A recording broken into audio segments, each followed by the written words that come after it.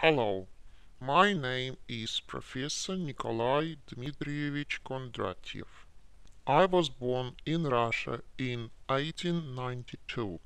Shortly after the Russian Revolution of 1917, I helped develop the first Soviet five-year plan, for which I analyzed factors that would stimulate Soviet economic growth.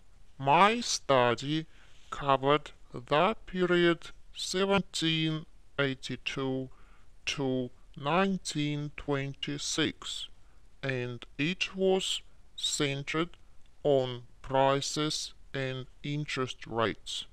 My major premise was that capitalist economies displayed long wave cycles of boom and bust ranging between 50 to 60 years in duration. This wave cycle in economic activity goes through four distinct phases. First, there is a period of beneficial inflation.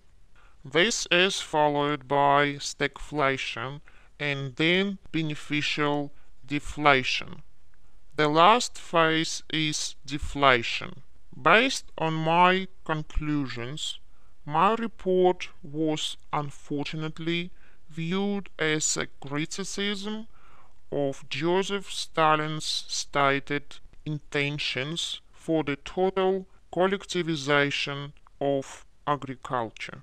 I was dismissed from my post as director of the Institute for the Study of Business Activity in 1928. I was arrested in 1930 and sentenced to the Gulag to serve a long prison sentence. In 1938, my sentence was reviewed and I received the death penalty. I was executed in that same year.